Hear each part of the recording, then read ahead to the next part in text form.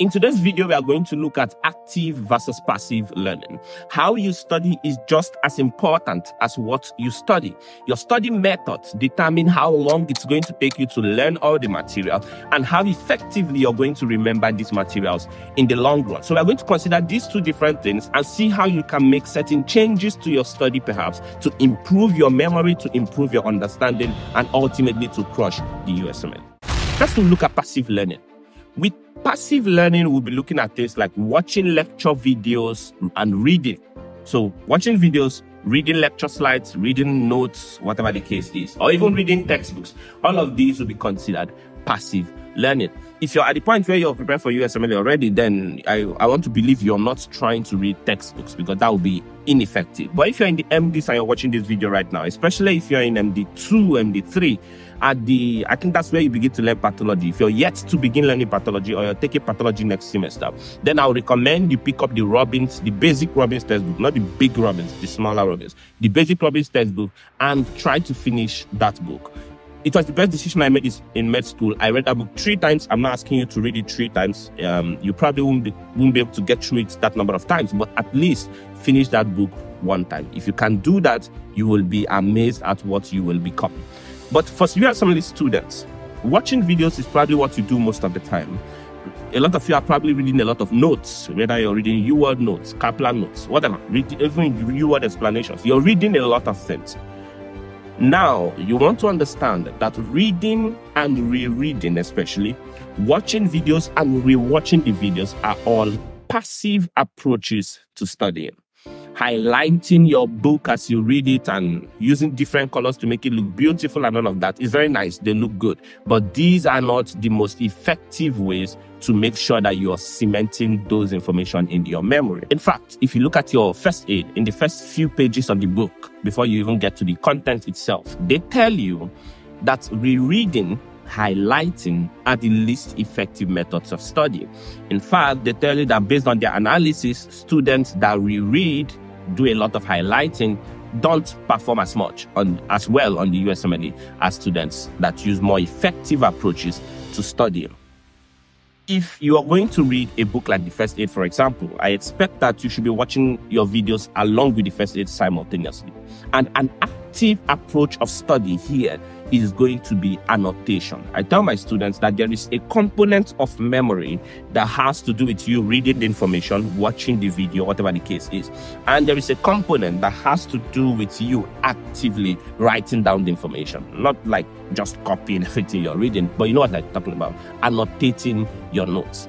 Annotation is a very important way to help improve the probability that you're going to make better memory.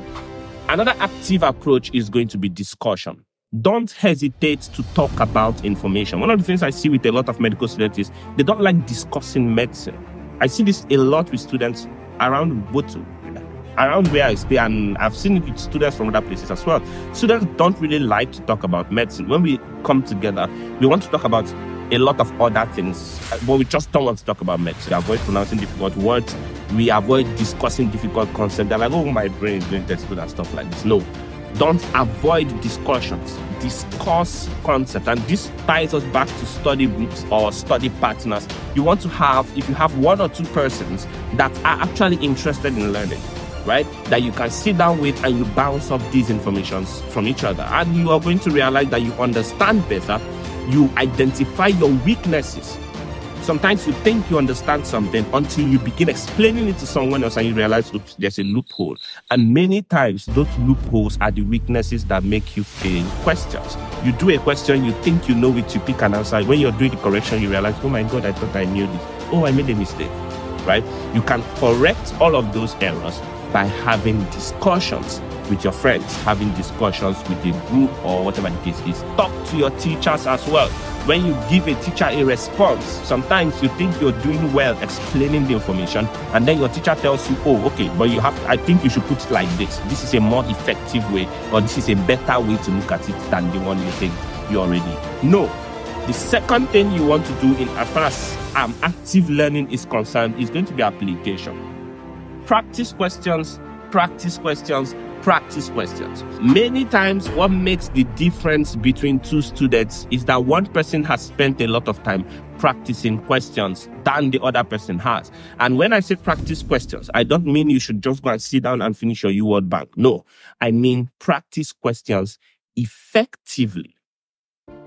To sit down with a question and make sure that every single component of that question is well understood, from the meaning of every word that is used in the question. I've seen my students read questions and there is one or two words in the question that they don't understand, but they just read past it and read the question and try to understand the question as a whole, right? Not understanding the meaning of those words. And then I stop them. I say, what does this word mean?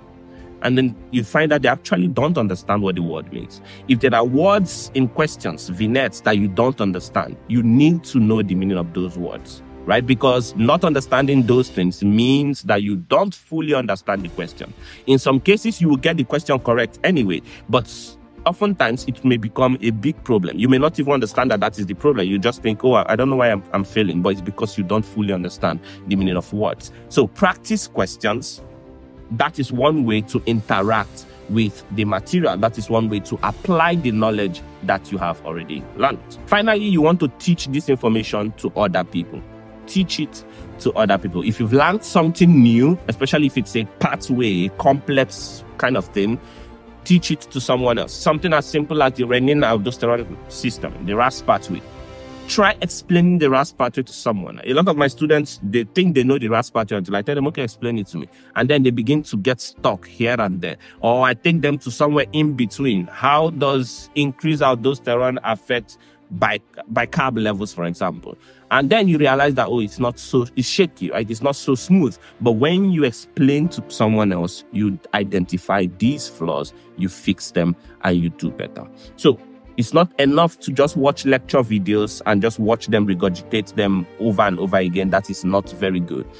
It is not enough to just read notes and read them over and over again. Again, that is not very good. You need to discuss with people. Get someone. I hope you can find someone. Get someone that you can discuss with. Begin to annotate your notes. Read and write. Don't just read. Read and write. Annotate your first aid. If you have a first aid, you should have a first aid. That's the most important resource.